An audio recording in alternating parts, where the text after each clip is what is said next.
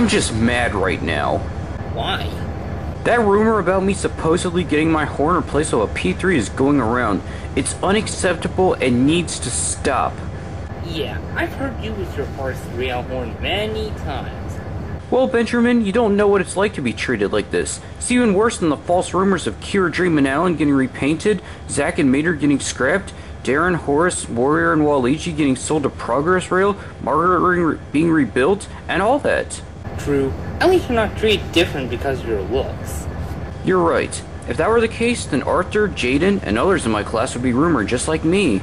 Rumors can be hurtful sometimes, and I'm sorry to say there was one engine treated differently for his design. It all started one day in December of 1955. Alfred, Elaine, and Joey were alone in the yard talking to each other. Did you guys hear what happened yesterday? What happened? In Alabama, some lady named Rosa Parks refused to give up her seat on the bus. Whoa, really? Are you serious, Alfred? As serious as Harry Truman when he said he was gonna bomb Japan. Then she got arrested for it. Wow, just wait until everyone boycott the bus. Yeah, it's a shame how colored people are treated differently in society. Imagine if we were looked down on when compared to those diesel locomotives that will eventually take our places. I know, right? We can help the fact that we are students, and nobody can help what they look like or how they will rebuild. Exactly.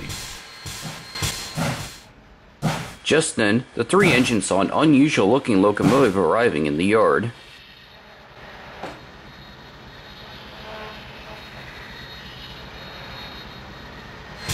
Huh. I don't recall seeing him around before. I don't think I have either.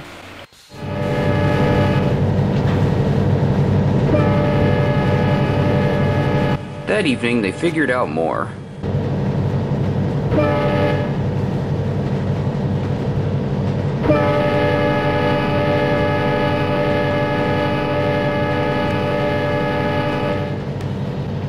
Due to the increase of rail traffic around here, it's been decided that we need an extra locomotive to help us out. This is Matthew. He's a J1 steam locomotive. He usually works around the Harrisburg area, but he will be assigned here from the rest of the week. That's strange. I thought that he would get a cheap unpowered diesel that is made in a factory. Well, in Soviet Russia, steam replaced diesel. Oh, come on, that was funny, right? Not after the war, Alfred. Anyways, Matthew hasn't been here since 1952, so I expect you all to be friendly around him. Do I make myself clear? Yes, sir. When I hear that name, I still think of our NSSD-78's friend. We all know it's a common name.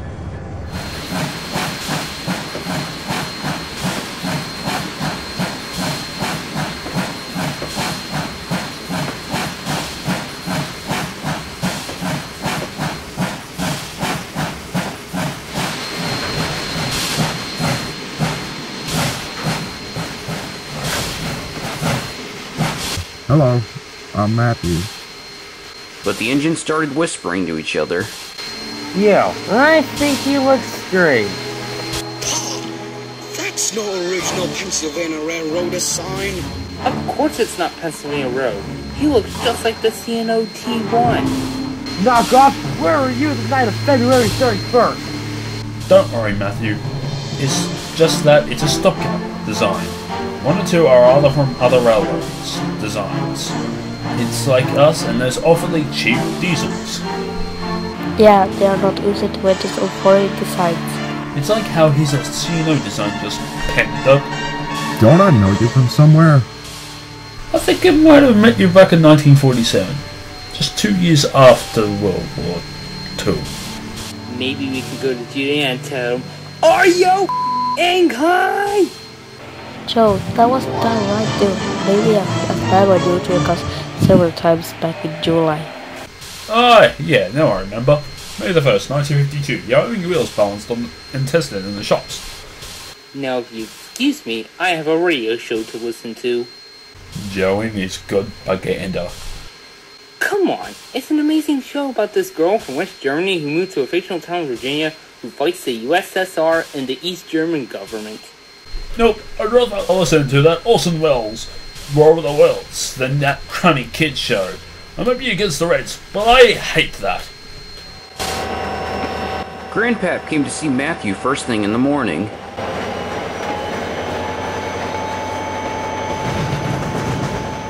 How's that fire burning, Matthew? It's heating up real good. I'm making plenty of steam. Fabulous.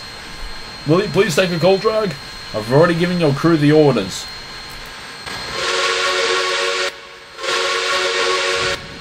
Of course, sir.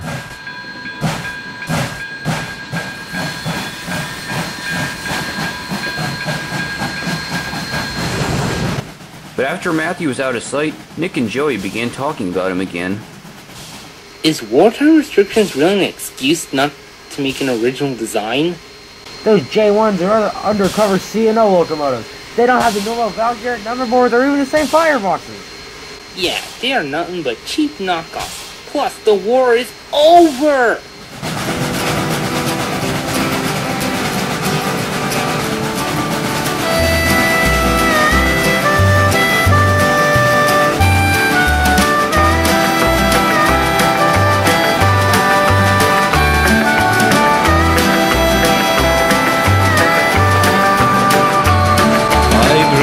In a small town out in the country, I never had much and I was often hungry. My dad, he died young and I had to be strong, but I was a child that didn't get along. I tried to get up, but I always fell down. This twisted society has dragged me around. You made me the man that I am today, and I never wanted to live my life this way.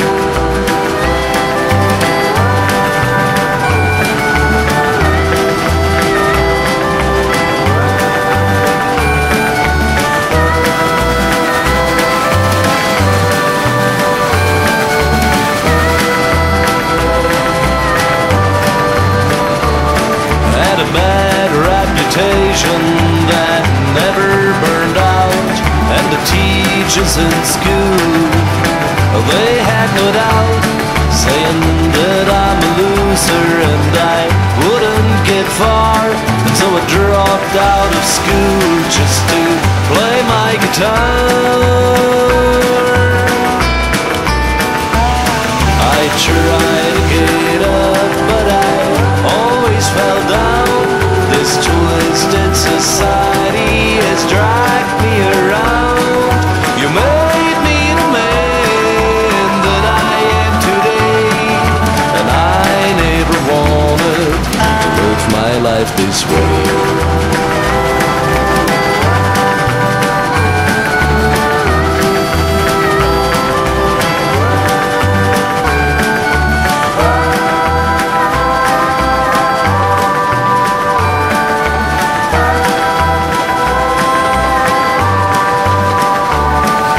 Try to get up, but I always fell down. This twisted society has dragged me around. You made me the man that I am today, and I never wanted to live my life this way.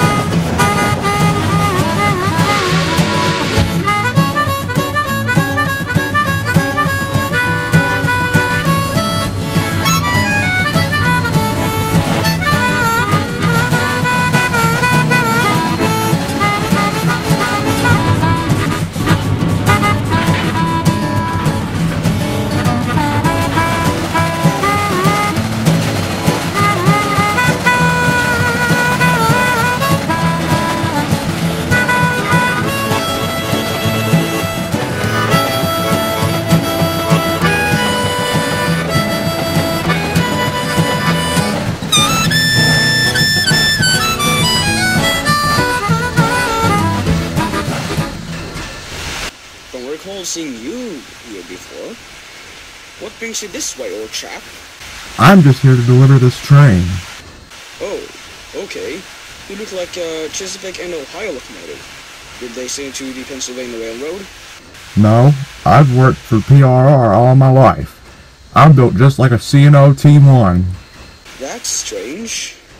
Also, I know the Nickel Plate Road is another rival to the Pennsylvania Railroad, besides New York Central.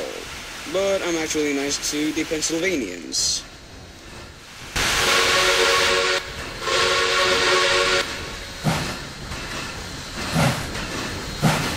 Well, see ya.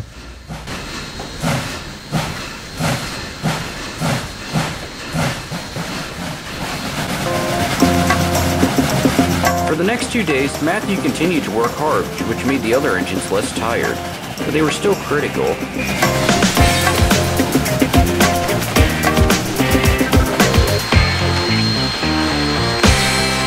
I still don't get why he's here. He must be a C&O engine trying to steal PRR secrets. A spy, you might call it. Never mind. I know you were designed after that C&O type. They just like to poke fun about it.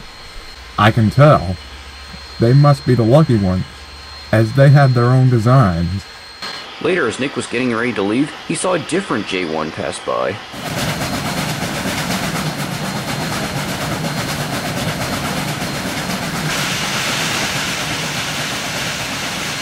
Another one? Oh great, Matthew must be calling his allies now. If he wants to go back to World War II, he most certainly can.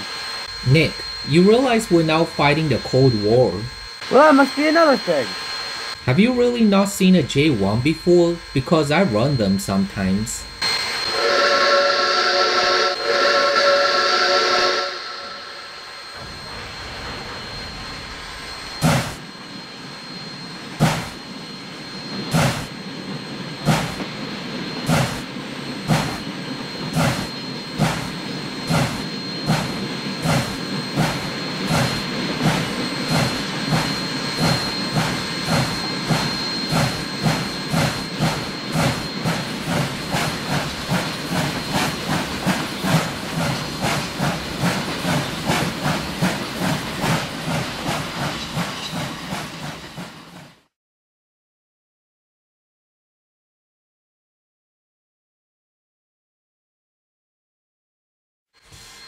Hey look, J1!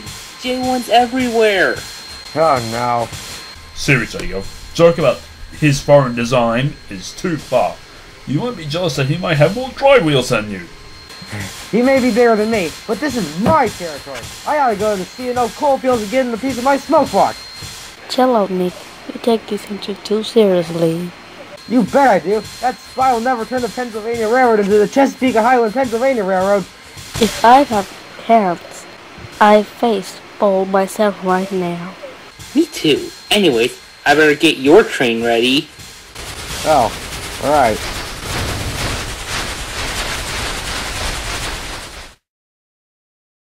After Nick's crew got their orders and compared watches with Grandpa, they coupled him to his train and later departed.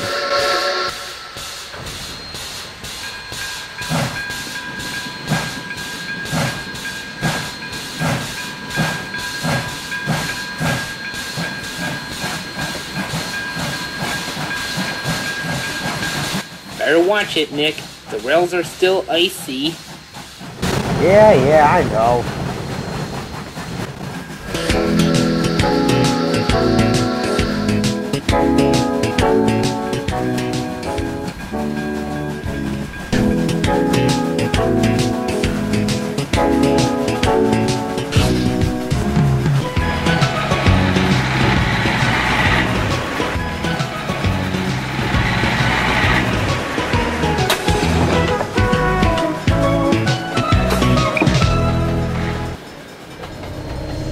Nick had to stop at Conway to collect more cars.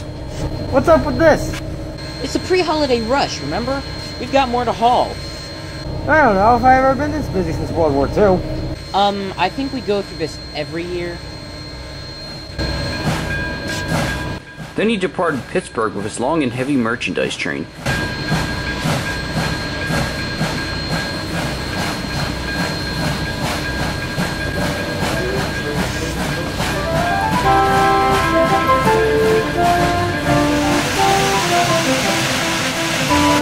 He went well until he got to Johnstown.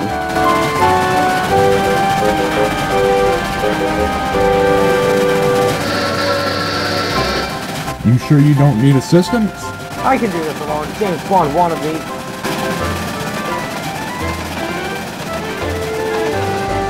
But he couldn't. The mountain train was tough and Nick's train was heavy. He began slipping and sliding on the icy rails. Come on, Fireman, show it faster. It's not good enough. Stupid Fireman. At least I'm trying.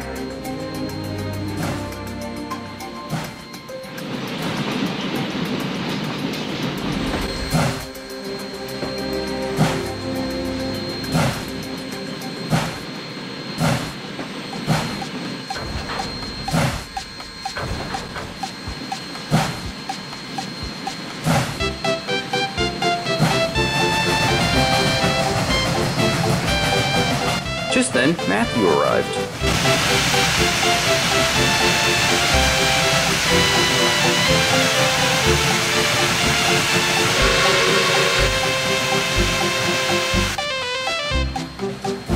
Ah, great. It's that commie bastard engine. Stuck?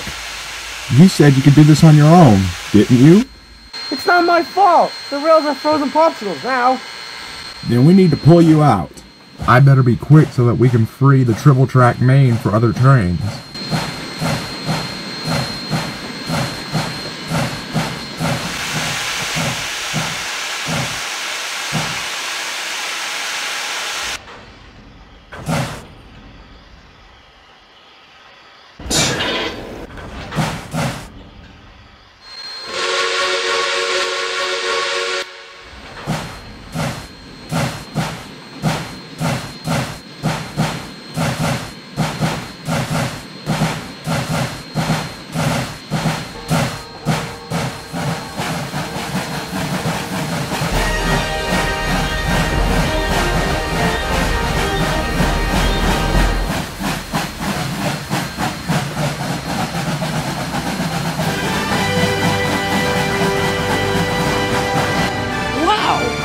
Better than you, Nick. What? I'm saying, they were right about him being powerful. Powerful Mark Tender. Why don't you ask the locomotive builders? I got 95,100 pounds of force to tractive effort. How many of you? 69,700. We'll be at the bottom of the hill in no time.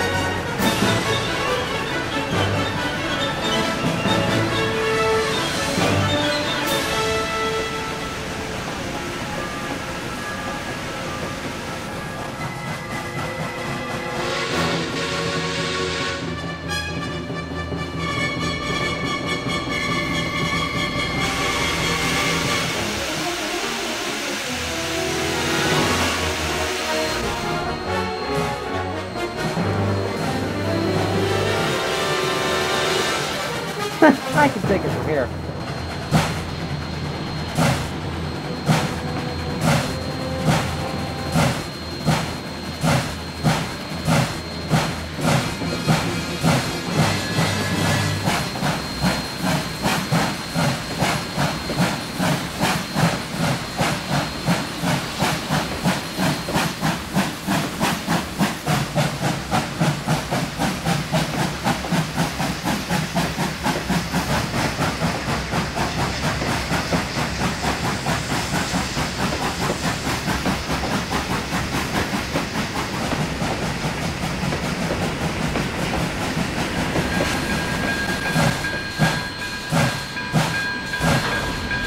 And when Nick returned to Highland Valley that evening, Grandpa was waiting.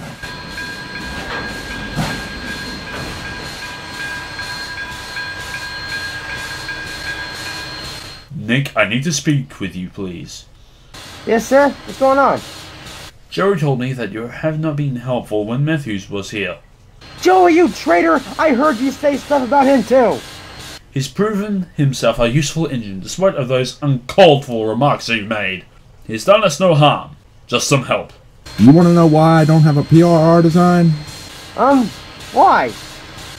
The Pennsylvania Railroad needed bigger engines to carry more during World War II. But wartime restrictions killed the option of a new design. So what they did is they tested a Norfolk and Western Class A and a Chesapeake and Ohio T1. The T1 won out, so they produced 125 engines, myself included, modeled after the T1. Oh, that's interesting, I have to say. Yeah, it really. Isn't that why they call you a war baby? You got it, Alfred. So how do you feel about him now, Nick? So I guess he's alright. But next time, let's try not to get an engine straight from the coalfields. Well, that story was pretty good. It reminded me of that one time on Sodor when Duck the Great Western engine arrived to help Percy with the work, but then the bigger engines took advantage of him. Oh yeah, I remember.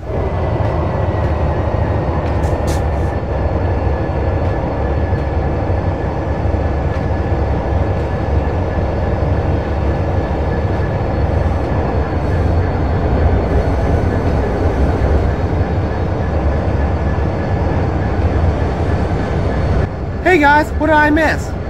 A story. Okay now. Take a minute past Philly. See you guys later. And I have to take a local. Button.